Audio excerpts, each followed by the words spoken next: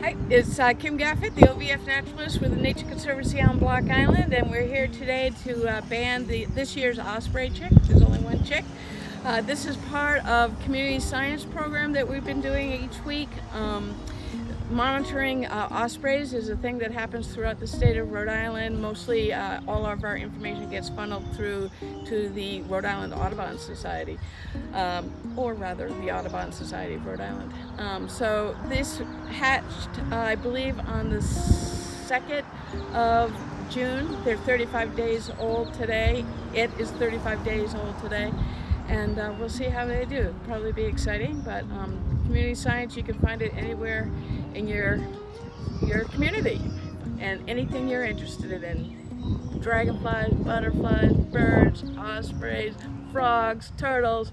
Find out what you're interested in. Find a community science effort in your home place.